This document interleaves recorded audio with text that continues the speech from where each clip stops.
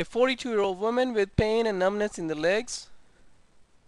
Sagittal T2 weighted image of the lumbar spine shows subtle high-intensity lesion at the conus. Axial T2 weighted image confirms the hyperintense lesions at the conus.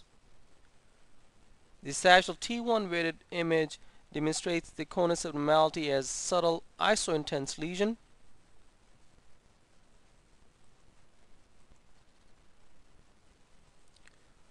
Sagittal post-GAD T1 weighted image reveals enhancing nodules at the conus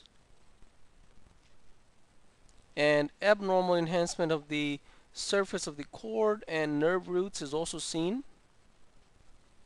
Axial post-GAD fat saturated T1 weighted images confirm the abnormal enhancement of the conus and the nerve roots.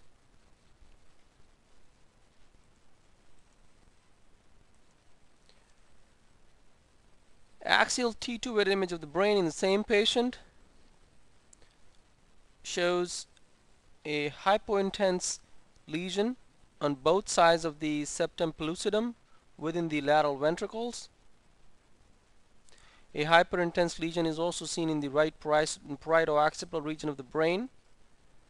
Axial FLAIR image demonstrates the same lesions as hyperintense nodular masses.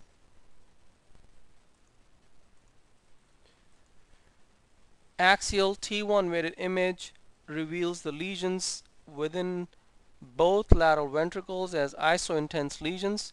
The right parieto-occipital lesion is now well seen on this image. Axial post-GAD T1 weighted image of the brain shows strong enhancement of the lesions within the lateral ventricles and right parieto-occipital region. In addition, there is linear ependymal enhancement of the lateral ventricles, especially in both frontal horns. A nodular enhancing lesion is also seen in the hypothalamic chiasmatic region.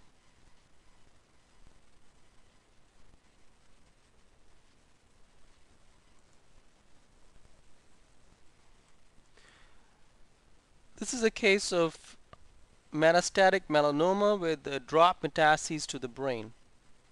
Metastatic melanoma with drop metastases to the spinal cord.